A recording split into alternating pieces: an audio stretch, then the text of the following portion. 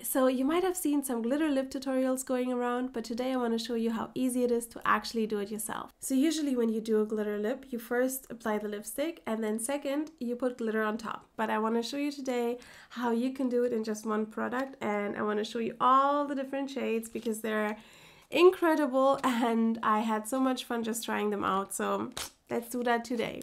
So these are the new About Face Fractal lip colors, and because of the formula there is no fallout and the glitter applies super evenly. So glitter is actually the most reflective when all the particles are laying flat, which means if I smack my lips then they will become more reflective. And as you can see, this is super reflective.